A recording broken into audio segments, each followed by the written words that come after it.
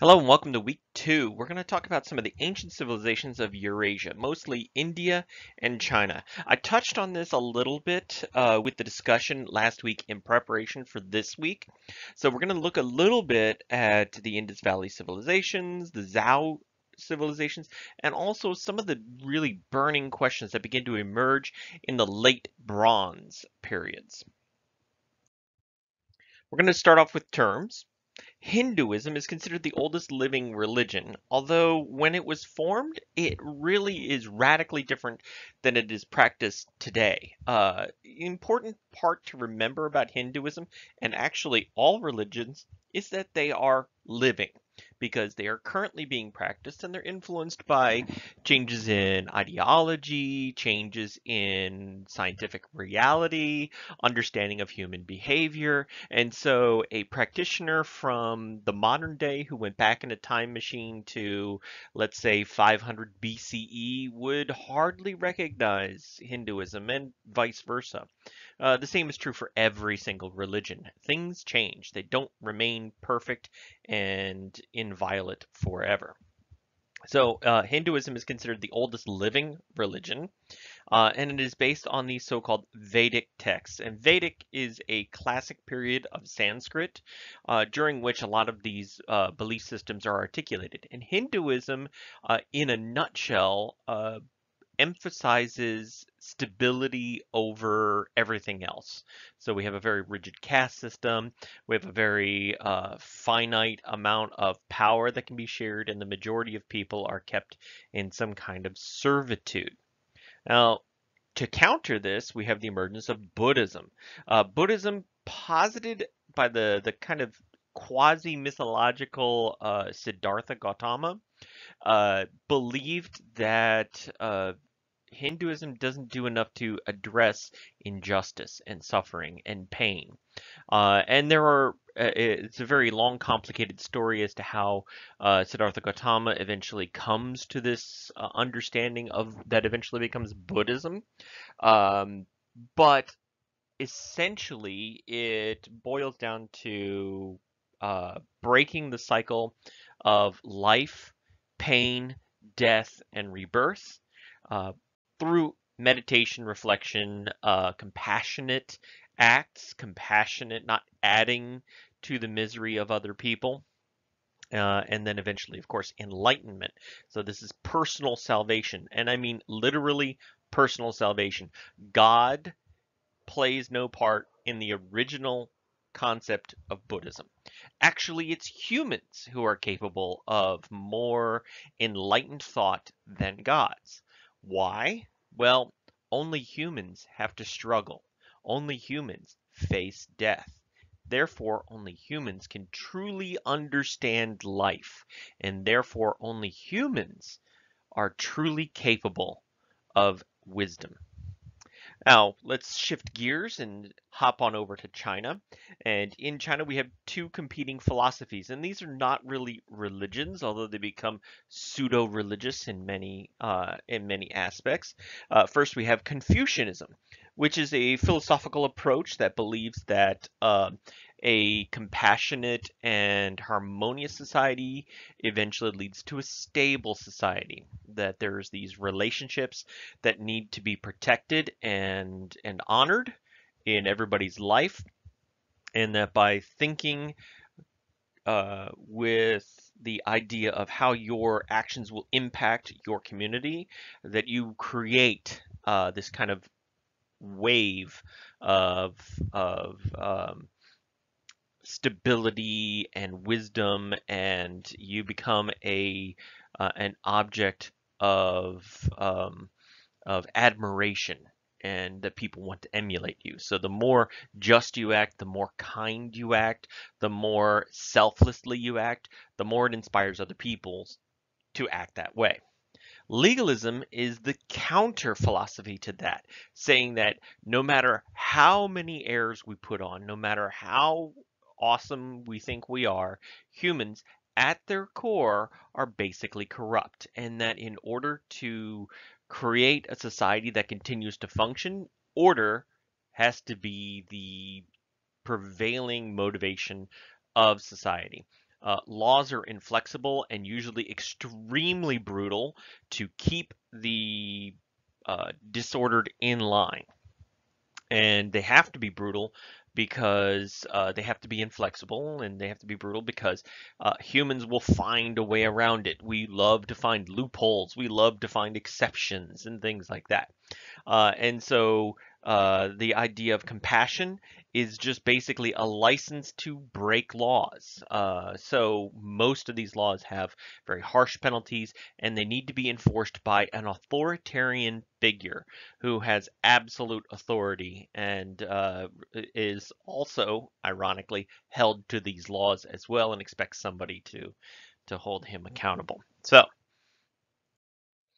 now, the Bronze Age gives us the established patterns of life that we would recognize. So we have a comparatively increased urbanization, which means you have a larger amount of people working for pay rather than growing or securing their own food. Think about priestly castes. They get a kind of pay, whether it's through donations or through official sponsorship of the church, I mean, of the by the government, or through ownership of lands or whatever. Anywhere you go, if you have a spiritual caste, a priestly caste, somebody is essentially paying them to do their job. Same thing with artists or architects or military leaders.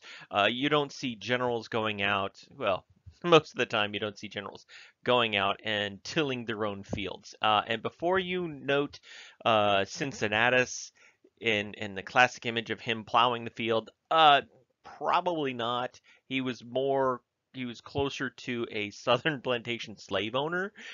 He may have worked in the field occasionally, but mostly he relied upon slaves to do his work for him. So basically, somebody else's labor is paying for his upkeep.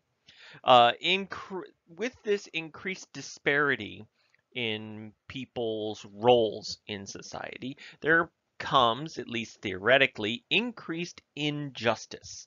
A larger number of people are oppressed by stronger elites, such as aristocracy, royalty, the priestly caste, the warrior caste, you name it. So we have people who are increasingly disconnected from the large society that they lead. Whether you're talking about a pharaoh, and I believe you might have read a little bit about the story of Gilgamesh and talk about disconnected from the people you lead, there you have it. And so this leads us to important questions. Morality, for example. We have a sense of morality, of what's right and what's wrong, don't we? What is the purpose of power? Why are people in power? Are they simply in power because they got one over on the rest of us, or are they in power because it's supposed to bring some kind of benefit to a large amount of people? And who is that large amount of people? And then also, the people in power create laws, don't they? And what is the nature of laws? Where do laws come from? Why do we need laws? And who do these laws protect?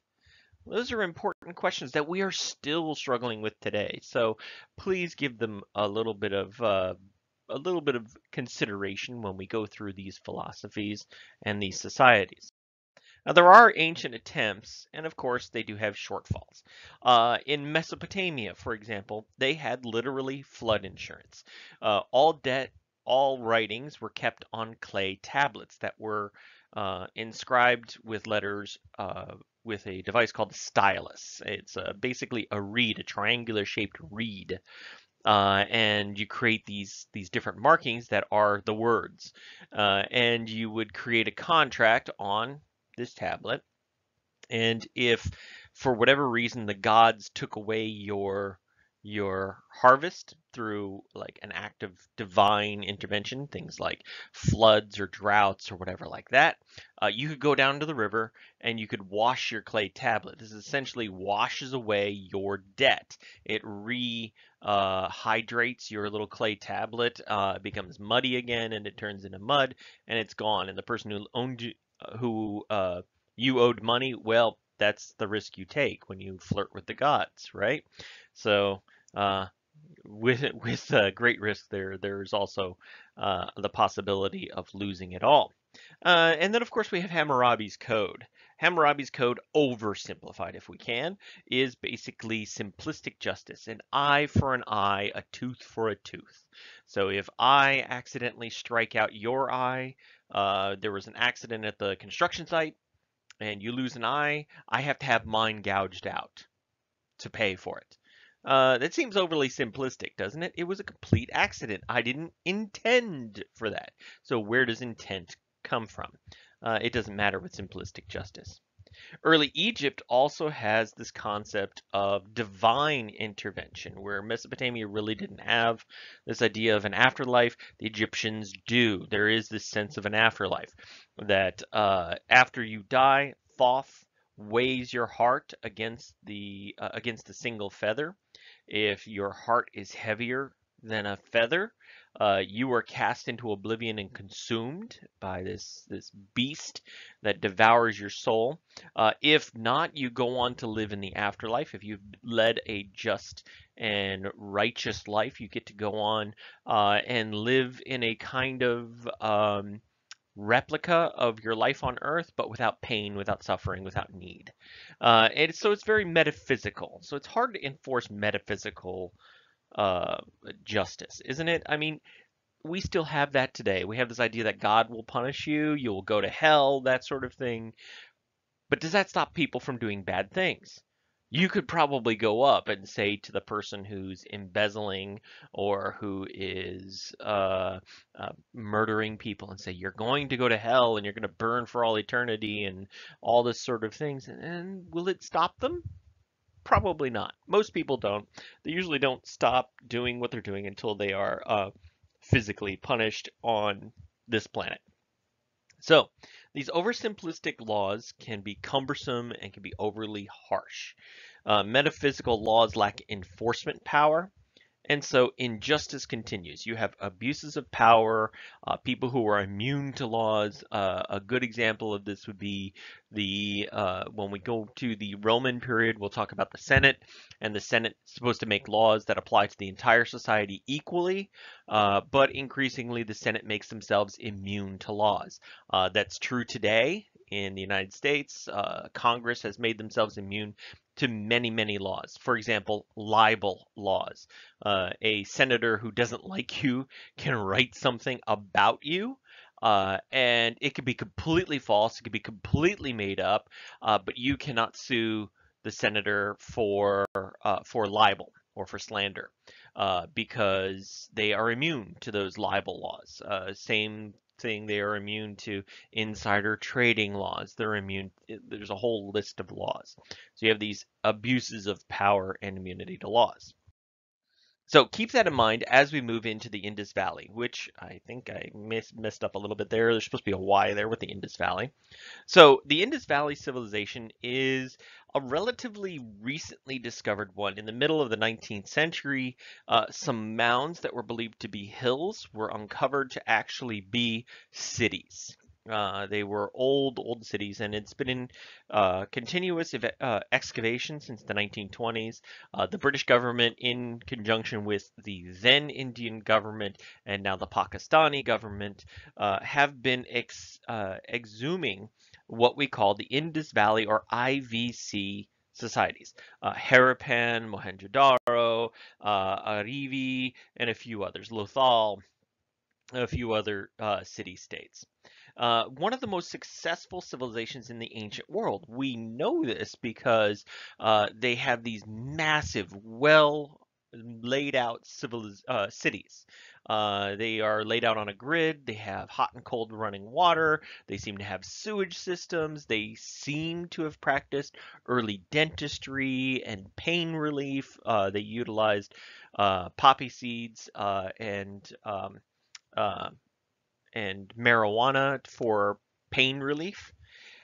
And so, what happened to these civilizations? They're often called one of the many lost civilizations. And we're going to meet another lost civilization because these societies seem to have just up and been abandoned. And we don't know why precisely. Well, there are some theories, and I'll go over some of those theories, but for our purposes, we're going to say that these societies were eventually abandoned despite their success. So the Indus Valley Society had been a center of human activity. Again, we settle by rivers because, water is nice. Uh, the Indus Valley may have been occupied by these small agricultural communities, Neolithic agricultural communities, as far back as 7000 BCE. We can carbon date those all the way back to roughly then, actually 6980-ish, 6980-ish BCE, so about 7000 BCE. Around 2600 BCE, we have what's called the integration period, when a lot of these little teeny settlements become large enough that they become competitive and maybe interactive with each other. They don't seem to become warlike with each other. There doesn't seem to be a large warrior caste that emerges, or there doesn't seem to be very much evidence of warfare. And so this integration period in the late stone, early copper age, around 2600 BCE, is when the language seems to have been unified. Measurements seem to have been codified because then you get different weights and scales, for example, that are excavated. And so you have this homogenization of the culture. You have the blending of these different small cities or small settlements into a larger culture, much in the same way that the Mesopotamian culture becomes unified through interaction and competition and cooperation, although less so through warfare. The IVC becomes an expanding society. It becomes one of the centers of power, influence, largely because of geography. They have settlements or colonies as far away as Turkmenistan, which is over by the Caspian Sea. So it's several hundreds of miles away. And there's evidence of trade across the Iranian plateau with Mesopotamia because products that were created in Mesopotamia that can be traced back to modern day Iraq are found in the Indus Valley civilizations during these excavations. A good example would be Mohenjo-daro, and again, I messed up with the placement of these pictures, and I apologize for that. Mohenjo-daro is an extremely orderly city. It seems to have been subject to urban planning, so it didn't grow up organically. Somebody decided, you know what, we're going to start this city, and this is how we're going to build it. And it's laid out on a grid with right angles, which if you are um, a urban planner, if you have any sense of urban planning before, say, the 19th century, you know this is extremely rare. If you go to Europe, if you go to um, Asia, a lot of these cities are very organic. They grow up along paths, and people don't tend to walk in straight lines naturally. We follow the contours of the land, so these roads tend to be very windy. They can be confusing. It's kind of like this Warren-like maze. So it takes specific um, very rigid, very purposeful planning to create right angle streets and square buildings. They also seem to have free flowing water that comes into your home. So if you're going to go back in time, this would be a good time to go back to because you have running water, and it does appear they have sewage systems that drain away human waste. That is one of the downsides to settled society. If you're a hunter-gatherer or you're a semi-nomadic society, where you poop doesn't really matter. It doesn't. It's just as bad as the animals you're following. Who cares, right? But if you are in a settled society and you have to go to the bathroom and everybody poops, so what happens when you have a dozen people pooping in the same place? Well, then you start getting bacteria. You start getting maybe vermin, and you get flies, and you get the smell and all this sort of stuff. Well, what if you have more than a dozen? What if you have hundreds? What if you have thousands? What if you have tens of thousands of people pooping every day? How do you prevent people from getting sick? How do you prevent cholera and dysentery and typhus and all these nasty diseases? Well, one of the easy ways is to use some of that water runoff, some of that extra water runoff, to shunt it into a river, and hopefully it all floats away. Of course, you may have noticed a little downside to that. Where do you get your water from? A river. Who might live upstream from you? People. What might they be doing? Well, dumping their poo in the river. There you go. So, but at least it's an attempt. It's an attempt to carry away the vectors of disease. There doesn't seem to be a central temple or palace, so we're wondering if there was some kind of monarchy, if it was a council, was it led by a kind of senate type of thing? So we don't know. We're speculating on our government types, but it wouldn't be unusual to have a decentralized government without some authoritarian in power for a long period of time. It happens again. It happens again uh, in Greece. It happens again in Rome. It happens again in the United States. But they are very brief periods. These brief periods of people government. They do tend to disappear. The default mode for humans is to follow some nut monkey who grabs power, becomes drunk with power, abuses his position, utilizes it to enrich his friends and his family, and doesn't really give a flying fig about the common people. Not that we know anything about that. So uh, the evidence of their disappearance suddenly um, used to be chalked up to some kind of invasion. It was believed oh about the first millennia BCE that these foreign invaders came in about the same time the Hittites did to Mesopotamia, that these other foreigners came into the Indus Valley civilizations. And these foreigners, quote unquote foreigners, were called the Aryans, Aryans, not to be confused with the Aryan race that the Third Reich tried to shoehorn people into, which is complete nonsense. Anyway, and the belief is that because the Indus Valley civilization was not very warlike, that they fell victim very quickly. That was the prevalent belief because in history, in history, that has happened before. However, the fact that the riverbeds upon which most of these societies depended upon seem to have shifted gives us a different clue as to their disappearance. Now, as arrogant as we are in the 21st century, we are still dependent upon the environment. Mother Nature, as evidenced by the hurricane that just came in through Texas, doesn't really care about humans. And so things can happen.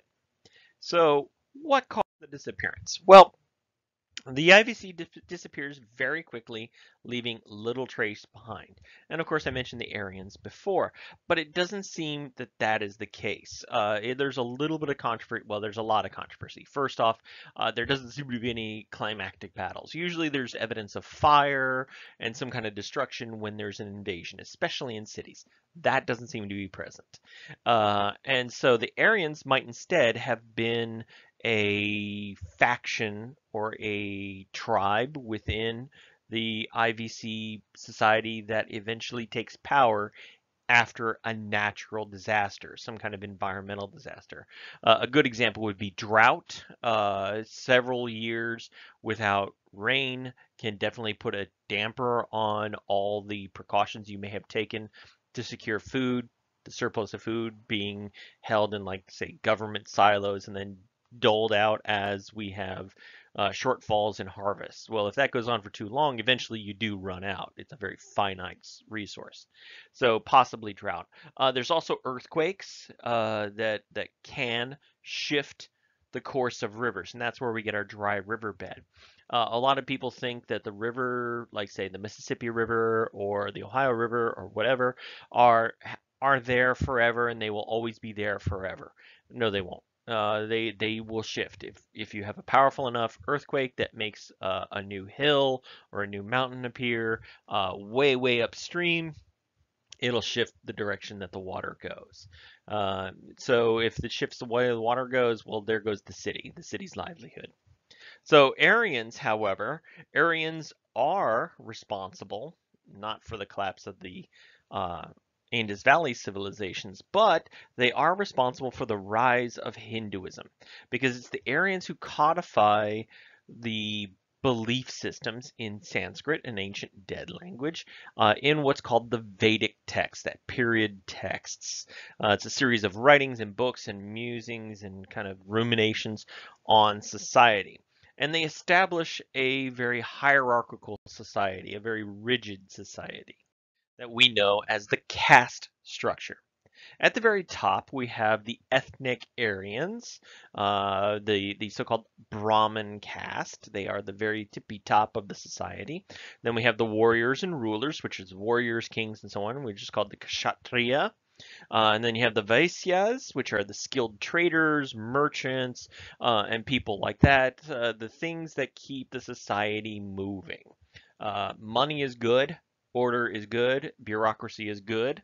Okay, so yeah, you get a little bit of a break. You're not quite as well off as being a soldier or being a priest, but you're doing fairly well.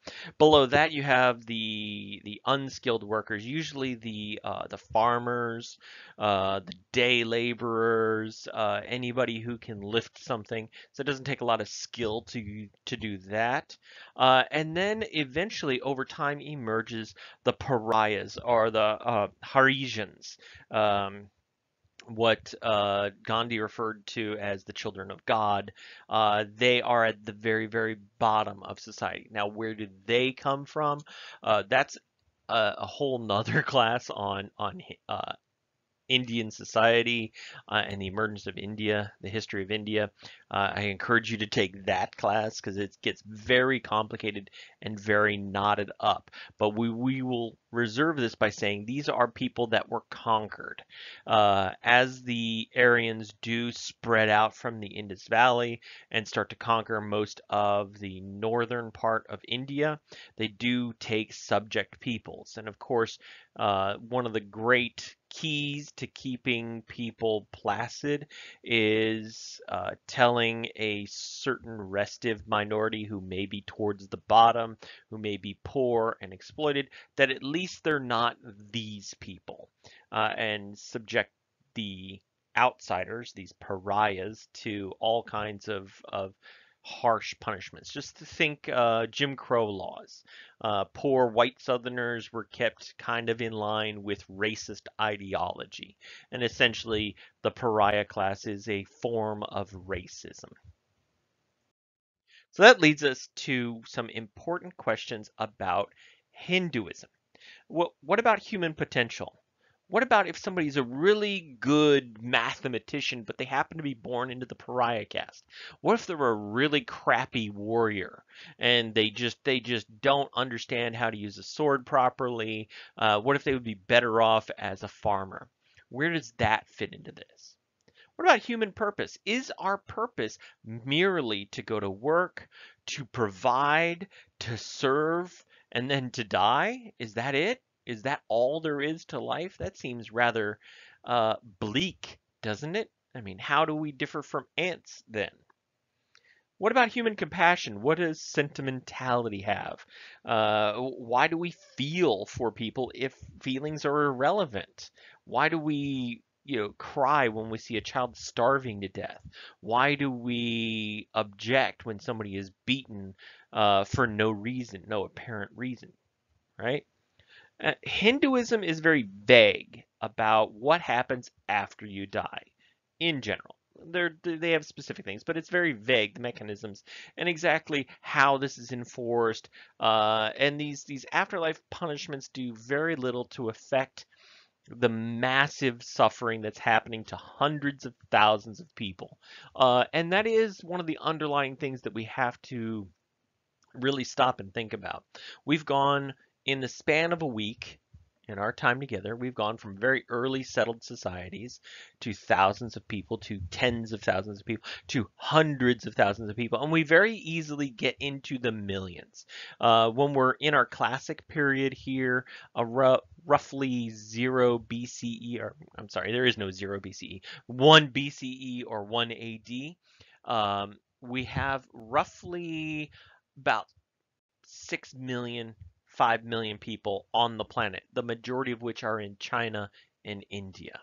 So we have hundreds of thousands of people that are suffering. So why isn't Hinduism working? Well, that was a question that one particularly well-off Hindu struggled with. Siddhartha Gautama, also known as the Buddha, uh, there are many Buddhas. There's like the fat Buddha you find in Chinese restaurants that is just kind of laughing. That is a Buddha, not the Buddha. The Buddha, it means the enlightened one. Siddhartha Gautama, he was a member of the elite Brahmin caste, and so he had everything he could possibly want for. Uh, in fact, the story goes that his parents made sure that he would never see anybody get sick, never see anybody age, never see anybody die. And at one point, he's going through a village and he sees an old beggar man, which was shocking to his sensibilities, and he didn't understand why that man was old, why he was sick, why he was poor, and so this shocking event wakes him up. He gets woke, for lack of a better term, and he seeks a pursuit of justice, an ending of the cycle of grief and pain that must be broken. Initially, he embraces this ascetic lifestyle, which is an extreme form of self-denial. So he got in with a bunch of meditative monks, refused to eat. He didn't indulge in speaking or sex or food or whatever. And eventually he realizes that there's a problem with asceticism. Asceticism is as narcissistic as hedonism. That in a way, the use of your that your motivations really do play a role in why you're doing what you're doing, and that asceticism is a flip side of the narcissism and of the hedonism of the rich class.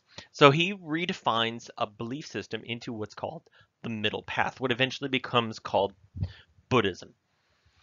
And Buddhism believes in reincarnation, just like Hinduism, that there's life, death, and rebirth, straight up from the Hinduism.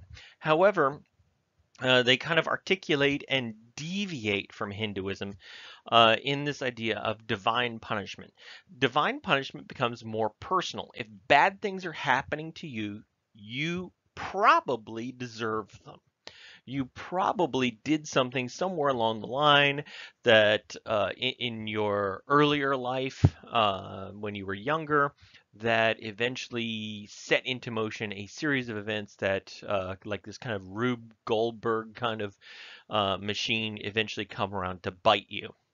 Uh, the, they also articulate this idea, this Hindu idea of dharma, this idea of wisdom. Uh, but instead of ascribing dharma or wisdom to the gods and the gods doling it out like special candy to mortals, that actually mortals can attain perfect wisdom. So in many ways, this dharma is more sovereign to each individual, that through meditation, through reflection, through compassionate acts, you can become more moral. And as you become more moral, you become wiser. You start seeing the effects that your actions have on sustaining a cycle of violence, a cycle of hate, greed, and suffering. Ignorance is another good one like that. Human desires are all tied, tightly bound in some of these negative feelings. And so being able to let go of human desires allows you to reclaim uh, a centering of peace, a centering of harmony, And a good example. All right, now I want you to think about a thing that you owe. It could a thing that you own. It could be your car, it could be your plasma TV, it could be your house, it could be anything. And just think of a physical object that you are extremely proud of owning. Now imagine you wake up one morning and find that it has been smashed, that somebody at some point decided that you don't deserve that and they smash it and they set it on fire. They tear it apart. Think about how that would affect you. Would you be okay with that? Or would it generate a negative feeling? Most people would generate a negative feeling. Let's take, for example, a car. You just bought a brand new car, first brand new car you've had in a long time. It's your pride and joy. You take care of it, whatever. And then you come out one morning and somebody has spray painted giant penises on it and smashed the windows and stolen the tires and ripped out the engine and done all this stuff. Immediately you start getting angry. And where does anger lead you? It leads you to negative emotions. It makes you more snappy at work. So maybe you seem grumpy at work, or maybe you seem dejected at work, or maybe it bothers you because you're getting a runaround from the insurance company because it happened in a place where they told you not to park or whatever. For whatever reason, they're just dragging their feet on getting you a replacement vehicle. It's that ownership of those objects. It's that ownership of the world that creates your suffering. And you inflict suffering on other people. Maybe you want vengeance. Maybe you want to go beat up somebody. Maybe you want to take it out on a coworker, or there's somebody comes in and they're annoying. You need to break that. By releasing your hold upon the car, that you release the car's hold upon you. Releasing your hold upon the house, you release the house's hold upon you. If you realize that eventually all things crumble and fade, that they will be broken, that they will be stolen, that they will be destroyed, if you release that, you free yourself up to act compassionately and to be introspective and to see that you can break the cycle and attain nirvana. Now, nirvana is not heaven per se. It is a breaking of the cycle of pain, suffering, death, rebirth, and starting the whole thing over again. And all of existence is linked in a chain of causality. So if you're angry and maybe you take it out on a student and maybe that student goes home and they take it out on a brother or sister or family member, or maybe and it's very, you know, improbable that they hurt themselves, right? Maybe from there, them hurting themselves causes pain and grief for the family, all because my car was destroyed, all because a random act of violence. And why did that person destroy my car? Maybe they were envious, maybe they were angry, maybe that sort of thing. If I take it responsibility to change the direction of the energy, then I can help break that cycle of peace. It does go on to the West. Buddhism does spread west, as you see here. It does filter into the Iranian plateau and into eventually Mesopotamia, and seems to influence Zoroastrian, which also seems to influence Christian ideology, the idea of turning the other cheek.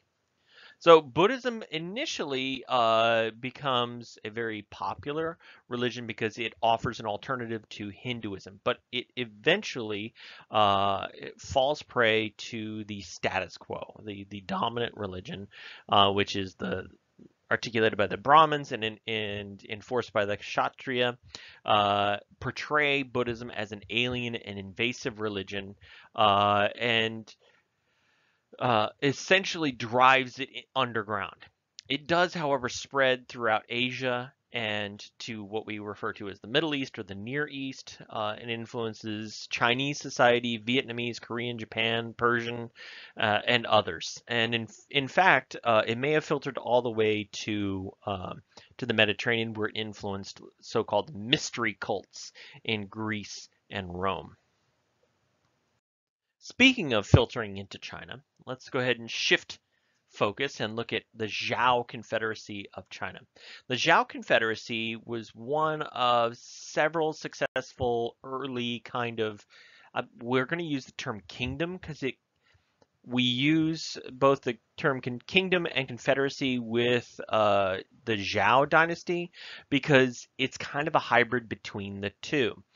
In a confederacy, all states are equal or all actors are equal, and there has to be 100% consensus. Unfortunately, that doesn't really play out in reality. Getting people to agree on, let's say, toppings for a pizza is nearly impossible if the larger you make the group.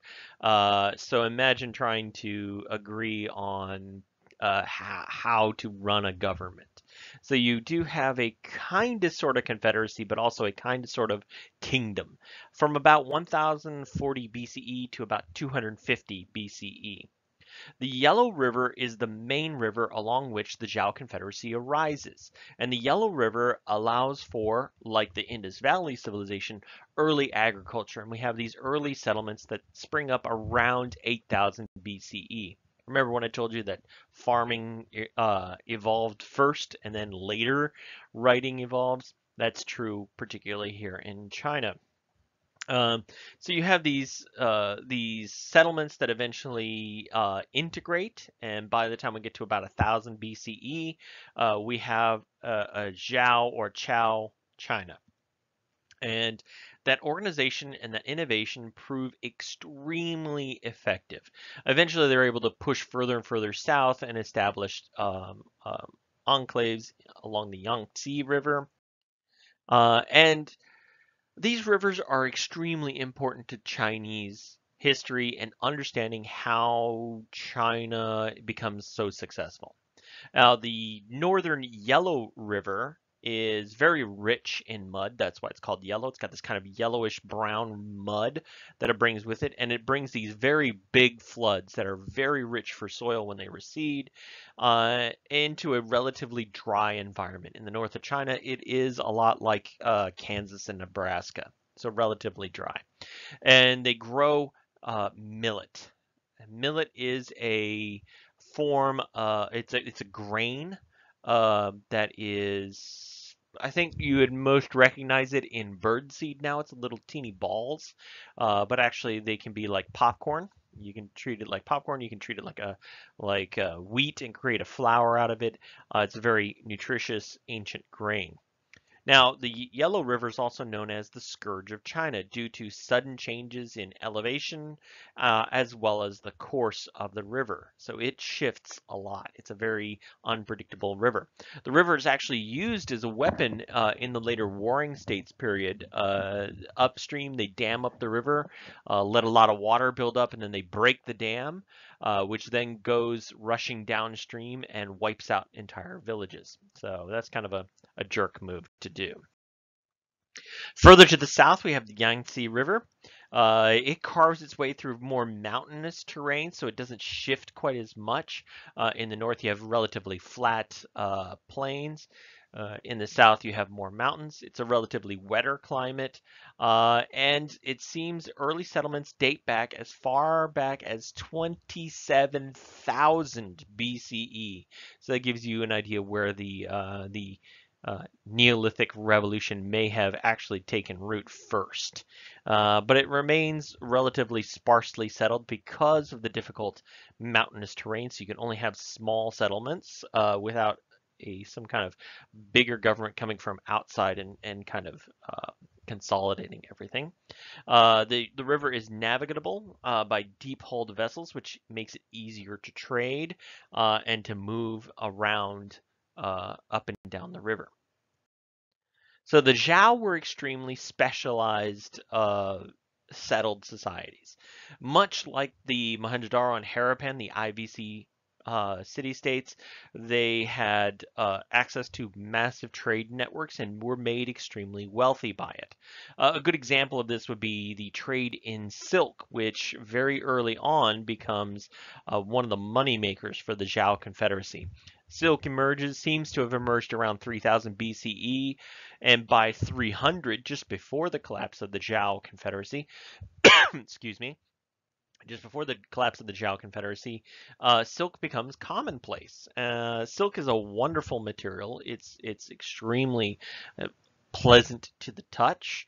It is very rare. It was initially only grown in very far eastern Asia in China, and so you hold the monopoly on the production of it. The Zhou were also experienced bronze workers. They were very good technologically with bronze. And of course, they eventually developed a codified approach to acupuncture, a traditional medicine that had been used around the world for thousands of years. Um, so acupuncture is essentially boils down in Zhou Confederacy to the manipulation of energy lines in the body. These energy lines are roughly correspondent to the nervous system, so they weren't completely off about the use of acupuncture. It's fantastic for pain relief, to alleviate swelling in joints, for arthritis. It's really good for helping to interrupt some spasms and to promote healing. So they began to believe that they were manipulating the energy that flows through the body, and that the chi became blocked through trauma or illness, and it could be unblocked through acupuncture. Now that is a little kind of quack medicine. So acupuncture and acupressure do have their roles, and they do wind up being very useful even in today's medicine, but they can be mixed with some misunderstandings as well. Eventually, however, the Zhou Confederacy does run into problems. It collapses into what we refer to as the Warring States period around 278 BCE. And this period is when the different clients of the Zhou Confederacy, that central authority, kind of break up. You can imagine if the 13 colonies of the United States had kept the Articles of Confederation and eventually became squabbling little petty states where Pennsylvania declares war on Virginia and New York tries to annex Connecticut, that sort of thing. So you have this warring states period.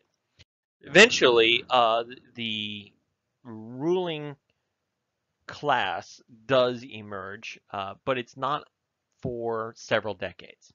And during this period, we like to think of the Warring States period as a period of continual battle, of people just raising armies and attacking each other left and right, and massive carnage. Actual battles, like pitched battles, don't really happen all that often. There's a lot of skirmishes where you have some losses, and of course you don't want to lose your entire army because you just spent a lot of money training them.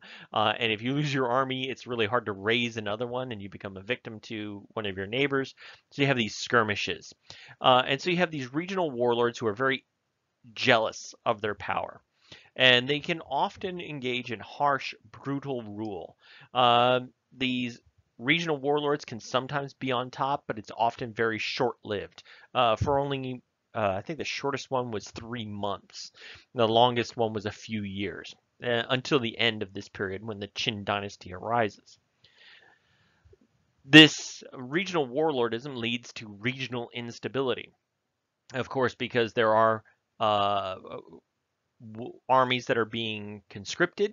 People are being pulled into the army. It means you're pulling people off of the fields to train to become warriors, which means you have fewer people working the fields. And all it takes is just a little bit of short rainfall or maybe a shortage of manpower, and you have famine. And when you have famine and people starve, lots of times you see also the rise of banditry. People run to the forests or they run to the mountains and they begin to prey upon trade, which then of course quashes trade. So you have a reduction in food and a reduction in money, and it leads to even more instability. And so you have this series of on again, off again wars that are devastating to trade and agricultural production. and it becomes known as one of the Chinese Dark Ages. There are several Dark Ages throughout human history. The medieval period of European history is probably one of the more famous Dark Ages. There's one in the Mediterranean period after the collapse of ancient era Greece and before the rise of classical era Greece. And so the Zhou Confederacy is lost, and all record of the Zhou Confederacy is lost during and slightly after this Warring States period. During this Warring States period, we have this man named Kong Fuzi, also known as Confucius. And again, I apologize for the positioning here of the picture. I don't know what I was doing with this one. I guess just wasn't paying attention. So Kong Fuzi is this itinerant historian and philosopher, and he lived during the Warring States period, but he was early enough that he remembered the more placid Zhou Confederacy. And he travels about as a young historian, as an itinerant teacher, and he learns about people, places, their history, and he teaches those who are willing to pay him, I'm sorry, who are willing to learn from him regardless of pay. Kind of an admirable figure, right? Um, as he travels throughout the warring states, he begins to hone his reputation as a wise and just philosopher. He attempts to reform government through contemplation and through reinforcing of these social bonds that we should have, these special relationships that we all have in our lives. And what are those relationships? Well, within the Confucian philosophy, there are 5 relationships. There is ruler to ruled, parent to child, older sibling to younger sibling, wife or husband to wife, and friends amongst each other. And each person in this relationship has a responsibility to the other person in this relationship to act with kindness, with mercy, with compassion, to be thoughtful in your approach to interacting with them.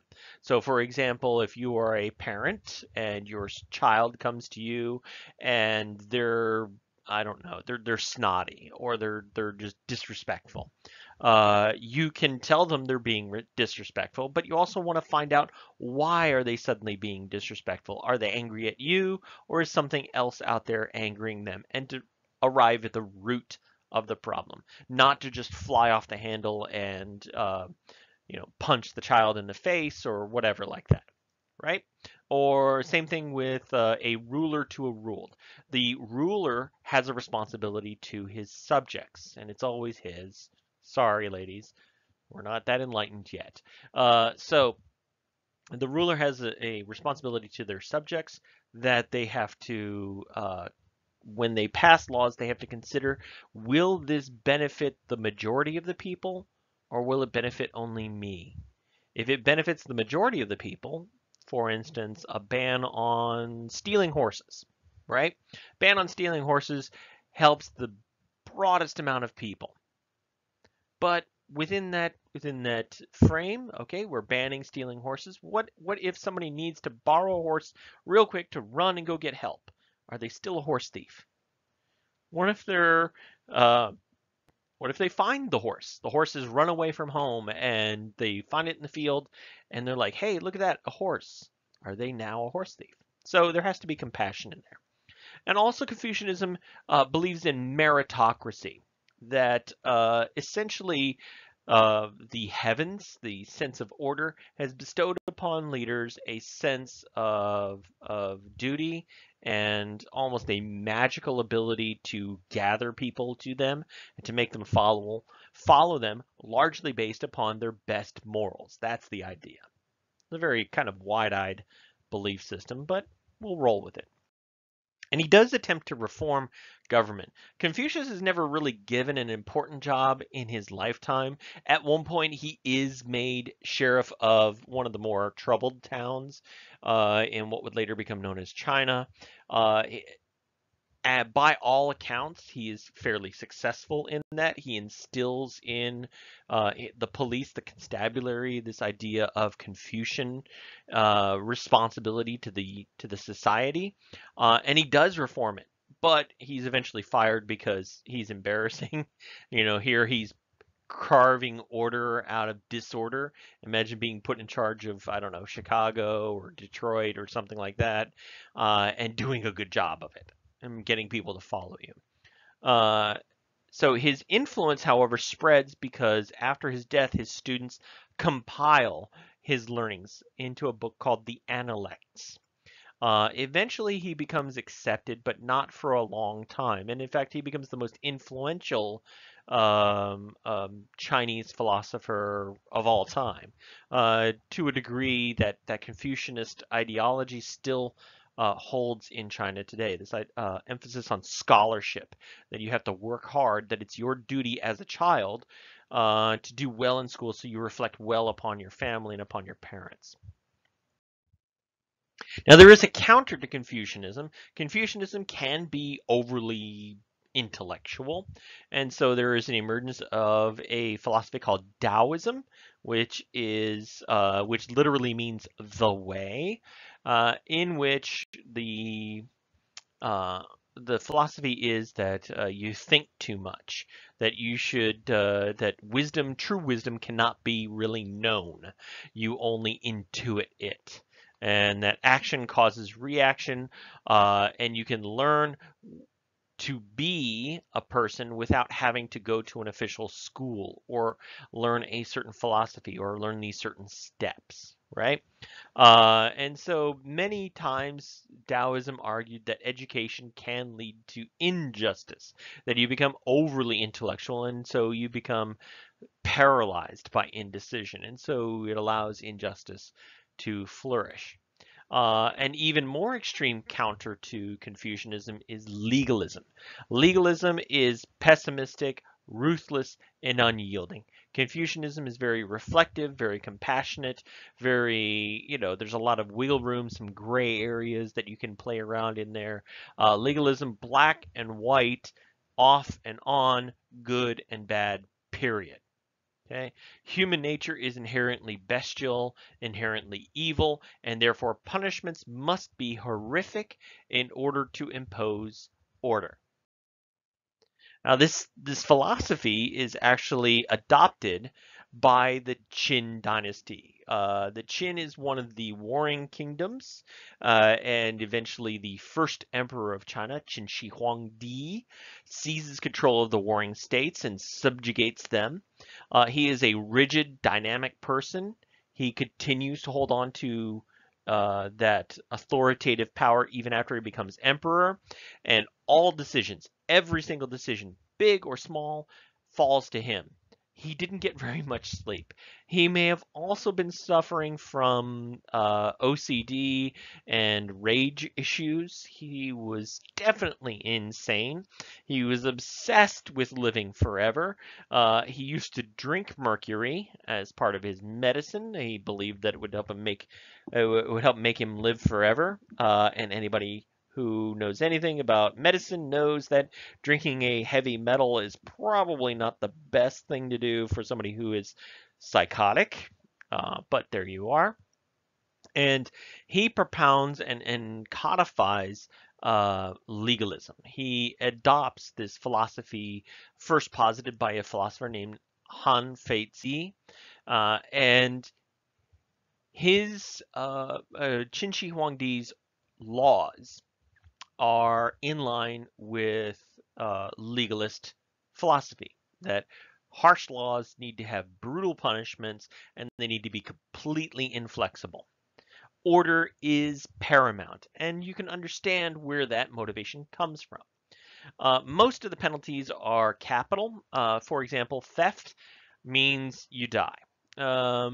For legalism, it's not just, beheading or hanging somebody. Um, it's a choice between being buried alive, being crushed by an elephant, or being boiled in oil. So you get to choose, right? And so, what are some of the laws that you can be accused of breaking and then result in capital punishment? Well, adultery is another one. If you're caught catching, a little bit of strange on the side, you can be crushed by an elephant or boiled in oil. really kind of dissuades you from wanting to stray outside your marriage. Owning Confucius writings. Confucian writings become banned under Qin Shi Huangdi, and anybody caught holding on to those, and anybody caught being a Confucius monk would be crushed by an elephant or buried alive. Often with their teachings. So they would dig a hole about 10 feet deep, put you in the bottom of it, and start filling it in shovel by shovel. So it would slowly either suffocate you or crush you, or crush you while suffocating you. So not very nice, not very nice or compassionate punishments.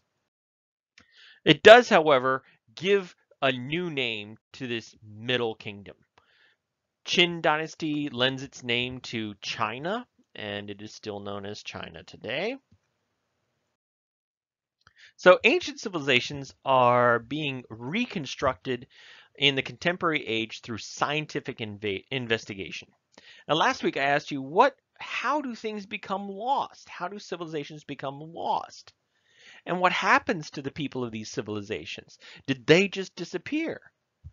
Can all legends be true? Or can all legends be false?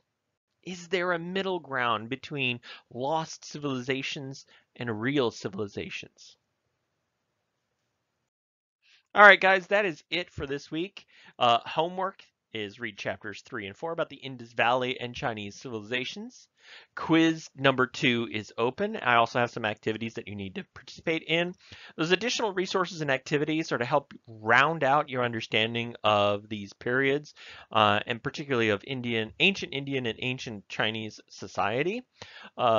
It's also part of your grade, so please do participate. If you're not clicking on them, I can't give you credit for them. If you're not getting credit for them, it's going to hurt your grade in the end. Okay? If you have any problems with the material, please do email me. All right, that's it for today. You guys have a great one. I'll see you again next week.